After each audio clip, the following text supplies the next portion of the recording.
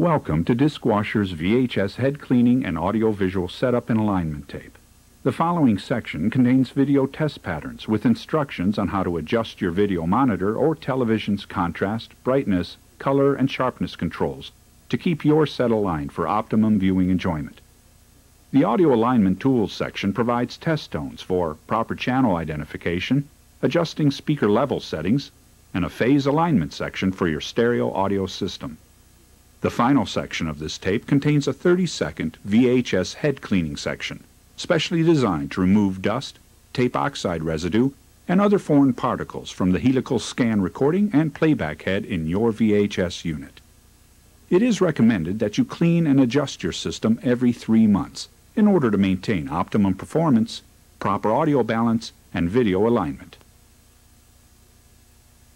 The video tests on this VHS will allow you to calibrate your video display in order to get the best picture possible.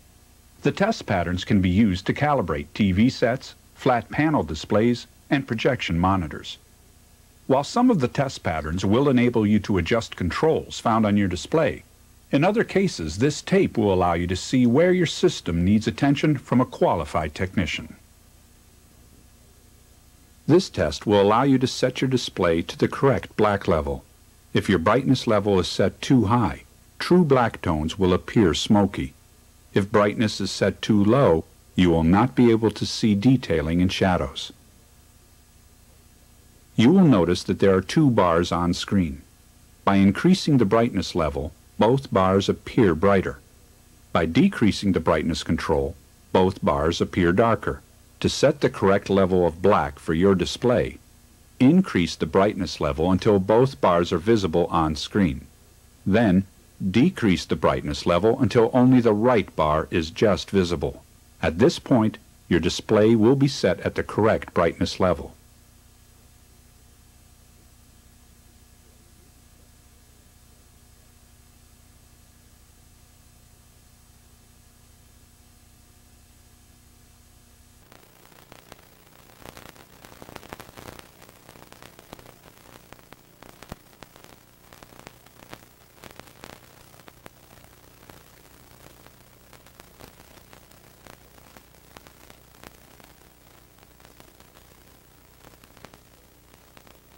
This test will allow you to set the correct white level for your display. If the white level is set too low, the picture will look muddy or dim. If the white level is set too high, the brightest parts of a picture will appear to bloom with little or no detail present. During the contrast demonstration, you will see a simulation of the effect of increasing and decreasing your contrast control. As the contrast setting increases, notice the lines on the test pattern become blurred. As you decrease contrast, the lines will appear sharp again. The correct contrast setting for your display should be set to the point where the lines just begin to blur.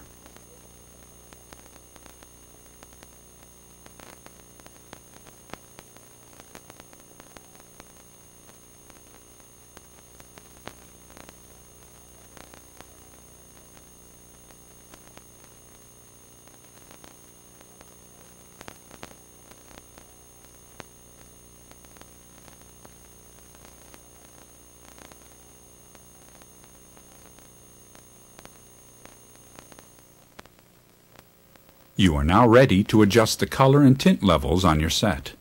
The next 3 images have been selected to allow you to use familiar images to set color to a proper level and then adjust for tint. Beginning with the model, adjust color until the flesh tones appear slightly saturated or artificially high, then reduce color level until flesh tones appear normal and lifelike. The blue in the sky should appear deep and natural. If it appears to be washed out, bring the color level up slightly. This image should be vivid and lifelike. If the color and tint are set properly, then the complex colors should be clearly different and complementary. You may wish to move between these images, making small adjustments to color and tint until you are satisfied with the picture's accuracy.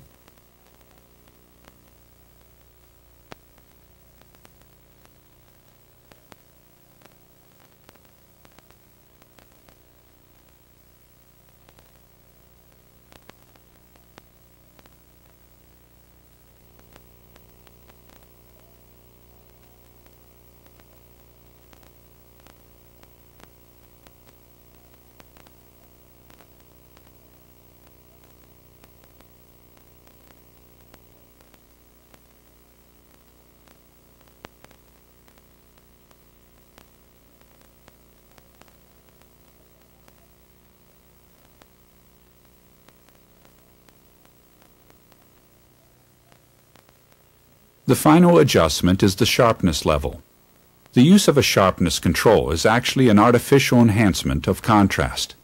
When the sharpness level is increased, a white line is added, outlining all of the dark areas of the picture.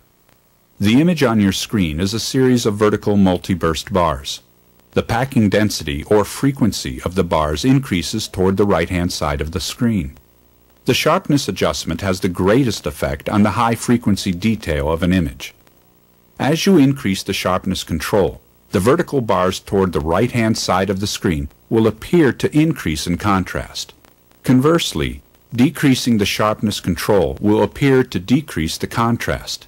Adjust the sharpness control so the high-frequency bars on the right-hand side of the screen roughly equal the contrast of the bars on the left-hand side.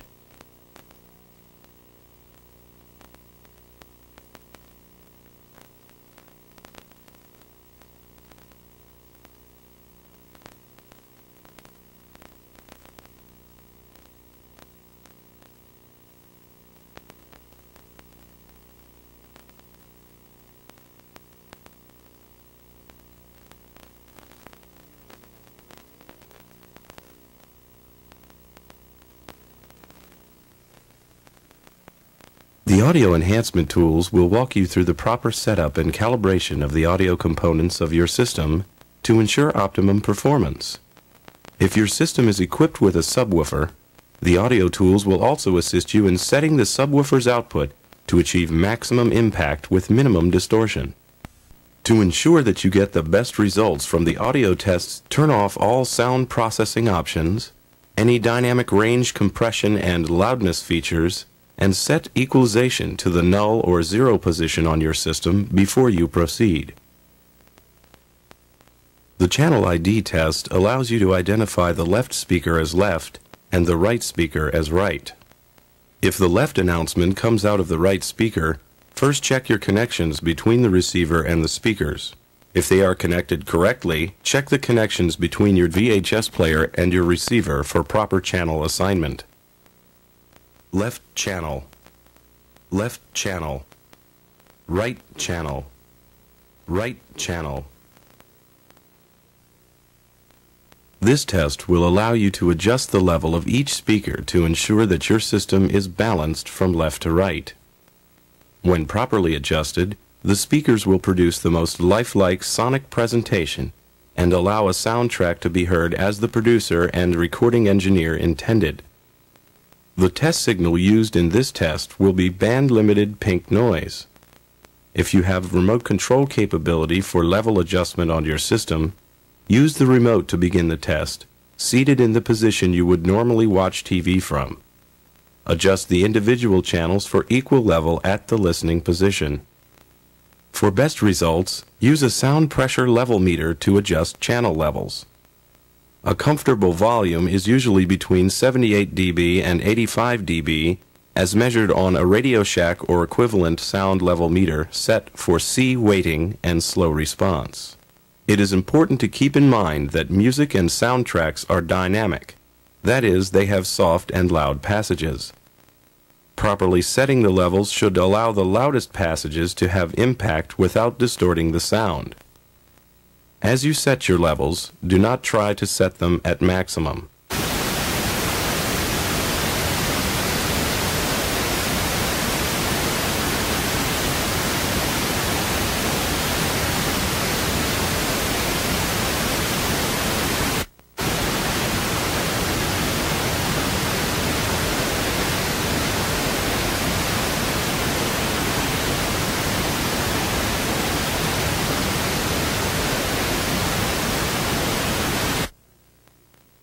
A polarity test allows you to determine if your speakers are wired correctly.